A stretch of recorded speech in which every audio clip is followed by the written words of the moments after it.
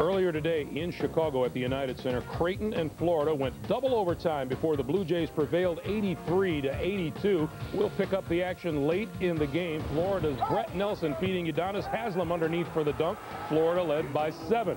From here on out, Terrell Taylor took over for Creighton.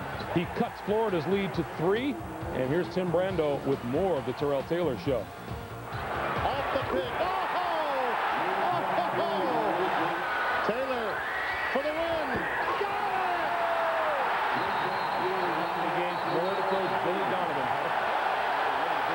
it! I thought there was stoppage of play because what happened was by them running on the floor, the reason I felt it should have been a technical foul, I thought that we could have taken the basketball out and thrown the ball along, and you know, obviously we had to tip it in, but their defense wasn't set, and for them to stop play and then to allow Creighton to regroup its defense, that's where I thought it was unfair.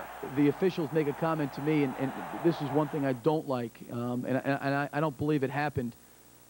He said that the only players that were running on the floor were guys that were in the game, and that's not true. The rule is really clear that if the players come on the court in a situation like that and interfere with a play that's going on, then a good technical foul could be called.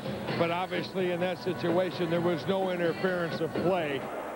And as Hank Nichols explained it, there was no interference because Florida's players basically gave up on the play. Exactly. They figured it was over. They thought the game was over, and because they didn't act to get the ball in immediately, there was no interference, and it was the right decision by the officials. Incidentally, tomorrow as we